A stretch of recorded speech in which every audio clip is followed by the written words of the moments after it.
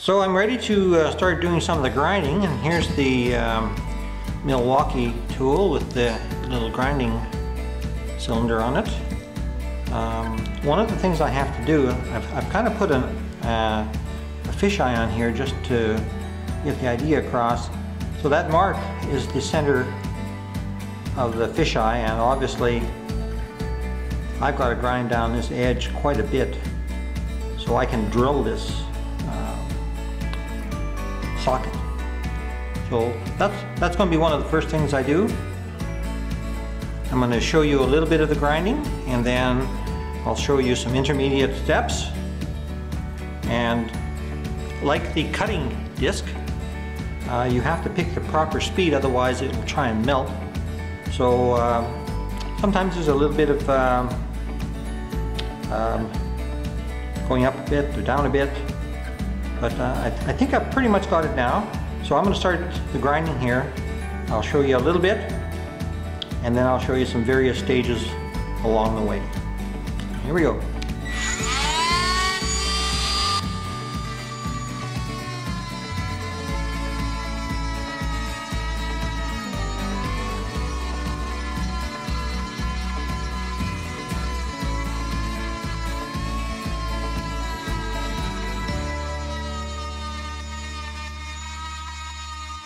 So I'm not sure how much you can see right now. You can see all the dust coming off, so that's it's certainly sanding, not melting. But there's actually quite a bit of material left to go. Now I have cut off a part of this build originally, but there's just a lot of material to go, and it just takes time, and you have to do what you can.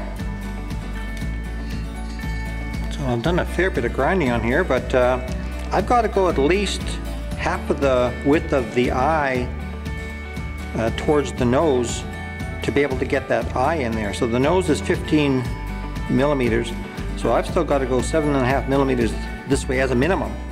So you can see here, I'm going to leave this one side here as a guide, but you can see I'm moving a lot of material, and towards the end here I'm going to have to kind of grind it in and make it all look nice. Okay, you can see I've taken off quite a bit of material right here. If I put an eye on, I'm not quite flat yet. You can see the side there with the eye sticking out a little bit, so I got to go a little bit more towards the nose yet. And then I'm going to start to blend this eye in. But you can see the bottom side here, it's starting to blend really quite nice. So you can now see that eye is sitting flat. So here's where we've come from one side to the next. Lots of plastic to remove, and we're going to have to figure out how to blend this hole into this lip. So I may put a piece of tape on it and see if I can draw it in, and then we'll have to copy it and put it on the other side. And bear in mind all of this. So I put a piece of tape on here, and I just roughed in a curve that might make it look nice. So here's how I make my template. I just take a piece of cardboard, put it tight to the nose, and I scribe the curve. Go as far as you want, doesn't matter. So then what I'm going to do is I'm going to cut this curve out, flip it over for the other side. Okay, you can see the contour that I've made. This is all material that has to be removed, so that's quite a bit of material, but that will make a nice look. They'll both be the same. Okay, you can see that we're getting quite a bit of it taken away, and of course we're also sculpting the side at the same time. Lots of grinding, lots of surprising amount of dust from the plastic, surprising amount. So this other side now is ready. I've put the eye there kind of temporarily just to see if it'll fit, and it's pretty good. I got to take a little tiny bit more up, but it's pretty darn good. So this bill has all been sculpted, and it's always a problem where the plastic interfaces with the wood. You always got bumps and stuff, but you know what? We're going to fill that up with a really nice filler, and then we're going to sand this, and this will all look very, very nice when it's done. So I've drilled the socket, and you can see the eyes fit in there beautifully. See the socket there on both sides.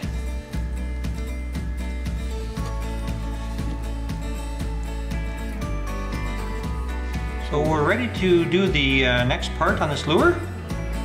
That is filling up this channel that I dug in there.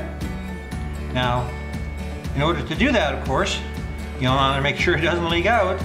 So I have already filled the belly hook hole with 5-minute epoxy, so it's not going to leak out. So I'm going to be dribbling in the longer setting epoxy in here, and it's going to be dribbling down inside. Sometimes what happens with the lead is after it cools, it pulls apart a little bit from the wood, and on occasion the epoxy will actually drip out here. So what I do is I put a couple of pieces of paper down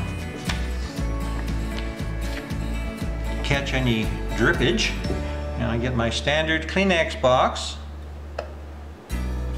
and I pull this tape back. I don't want to put epoxy on top of that tape. That won't do anybody any good. Okay, so we're gonna lean the lure on the Kleenex box, but instead of leaning it on the main part of the bill, we're gonna lean it on the two parts, and that'll give us a bit of a slant. So as I put this epoxy in, it's going to dribble down. So off camera, I mixed up a batch of epoxy.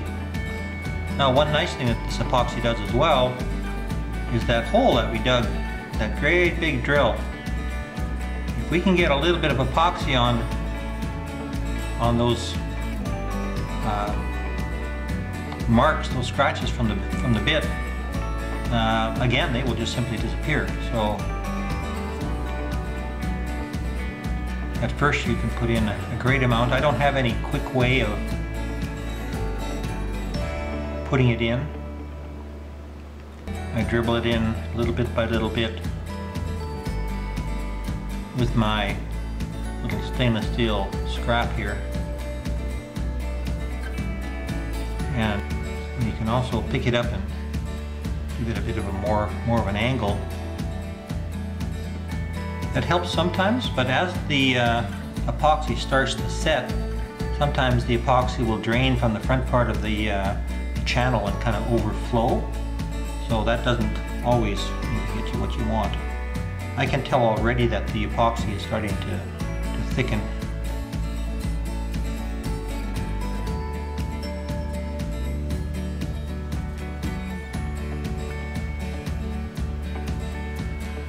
Just when you've got it, you think you've got it full, you take off, and then you come back 15 minutes later and it's down a whole bunch, and you got to add more. But there's a point where the epoxy gets so thick that you can't add it anymore.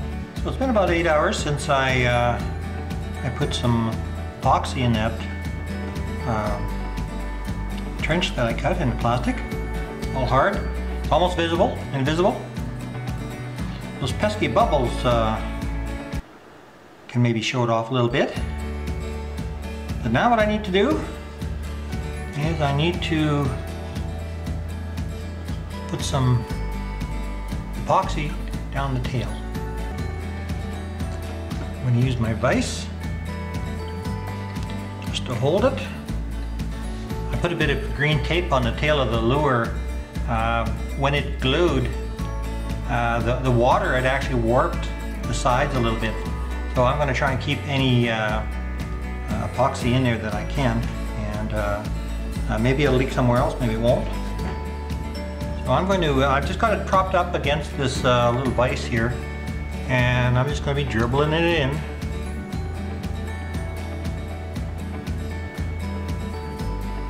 And I guess we'll see if we have any more leaks.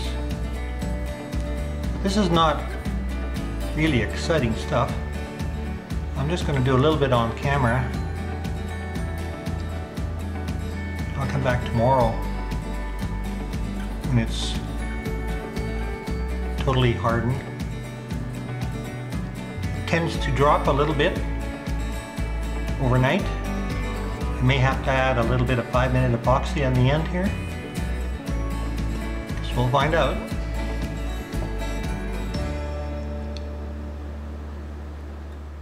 So we're back again, and we've finished off the tail. And there's probably, my guess would be, there's probably 2-part epoxy right down into here. I had to come back many times and put in a few drops, and that went over about a 2-hour stretch while the epoxy started to stiffen. So I'm quite confident that this tail loop is solidly glued in. So what I've done is I've started to fill any of the holes, and I have 2 kinds of filler. This one is called LePage's plastic wood, and this LePage's plastic wood is solvent based, and when it dries very quickly. Dries relatively hard at first, and then after several days it's absolutely rock hard. So I use this plastic wood for covering up holes, like the hole that we poured the lead in. And the problem with this filler is that it is somewhat rough. And what I mean by that is when you sand it, there are holes in it. So to fill up these holes as a second coat, I use this Elmer's wood filler. Now, this is water-based, but there are many small holes that have to be filled, and at the end of the day, this lure is going to have 3 coats of 2-part epoxy on it. So anything that you filled with this will be covered at least 3 times. So I see no issue. And this stuff is very smooth and buttery, and you can put it right on top of that plastic wood, and it fills in all the little gaps. Also, it's good for little cracks, little bumps. For example, here's one area towards the tail where there were some marks from the lead that I had strapped to it. So we'll fill those in very small, and you can see that I filled in everywhere that I thought there was a hole. Mainly, of course, around the bill where it goes in. There's always some holes there. And one thing I did is you can see how rough the bill is. Now, this is from grinding it on the disc sander. So what I did is, while I was working on this front area and putting in glue down the stainless steel, put a little bit of glue on the bill itself, just so I can show you how clear it turns. So eventually this whole bill will be covered with the 2-part epoxy, and it will all be that clear. So it really does a wonderful job. Done the first sanding, and when you're grinding this part of the bill, so the plastic material is much harder than wood. So as you're using so it's inevitable when you're sanding, you're using a cylindrical sanding drum, if you will, albeit a small one, and you're kind of trying to grind down the plastic, which is much harder than the wood. So what happens is you tend to come off the plastic and take a bit of a divot out of the wood. You try to minimize that, but you can't stop it. So the first time you put filler on, you try and find the high points. And after the first grinding, I found some high points and I ground them off again. So I put another layer of filler. And what's very useful about this time is to use a putty knife. And the putty knife, being fairly long, will tend to average things out. So it'll fill up holes, and it'll actually even identify high spots. And it may take 2 or 3 coatings of putty to get this absolutely perfect. But the object at the end of the day is to have this bill transition perfectly smooth into the wood. So when you look at the lure, you can't tell that the plastic is back here. Now, the plastic is back here for strength. That's the only reason it's there. Now, I've also countersunk the screws. I decided that 2 screws were enough. So I used a slightly bigger drill and drilled in a little tiny bit. Now, I don't know if you can see this, but on that patch that I put a bit of epoxy on, you can actually see the screw going all the way down. Also notice that here, away from these darn bubbles, that drill hole that we made is gone. It's absolutely invisible. Now it's filled with epoxy, and the epoxy has filled the scratches. And if it wasn't for these darn bubbles, boy, this would be a fantastic looking bill. It's still okay now. It's still plenty strong. I'm sure the fish won't mind, but it's just a craft kind of thing. You want to make things as good as you can. So I've also put a second coat along the edge and filled up a few holes.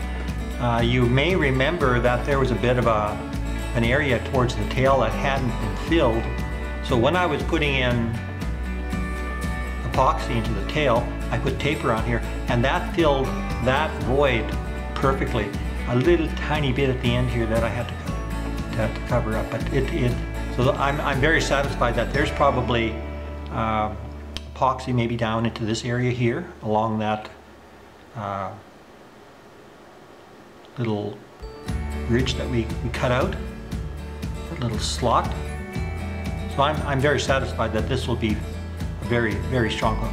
I don't know from experience that it will withstand a wahoo, because wahoo are crazy fish and they do all kinds. And these wahoo aren't small either. I mean, very easy to get a 45-pound wahoo. And on some of my videos I show a picture of my fishing buddy in Spokane, and he's standing beside a 95-pound wahoo, which is an absolute beast of a fish. So anyway, I'm going to let this dry, and I might have to do some more filling once, twice, 3 times. So I finished the sanding. I must admit, around the eye here where the plastic was, it took me 3 separate coats. And if there's any advice I can give you is use your eyes, but also use your fingers, because sometimes they can feel things that your eyes just can't see. So everything has been sanded to about 220 right now, 220 grit. And all the split has been carefully filled and sanded as well. Now, you notice that I've got this front bill all taped up. So I'm getting ready for the first coat of white oil-based paint. This is Tremclad. And it's kind of hilarious what happens on the first coat. You think you've done your best work, you've sanded everything, you've used the best light that you've got, and then you put the first coat of paint on, and you find out Oh my goodness. And what the first coat of paint does is it highlights everything. So if you've missed a little bump, it shows it. If you've got some scratches, it shows it. And although it's a little bit embarrassing, that first coat, you kind of got to get through it, and you fix things and you fix things, and then you give it a second coat. Now the second coat is always much better. So there's always a little bit of fixing to do. But my dad, when I was growing up, always said that paint was not a filler, and he was probably right. However, the little fine scratches that I have in these lures lend themselves very well to the paint filling in. And after 3 coats, about 80% of these little fine scratches go away. So in some regards, paint can be a filler.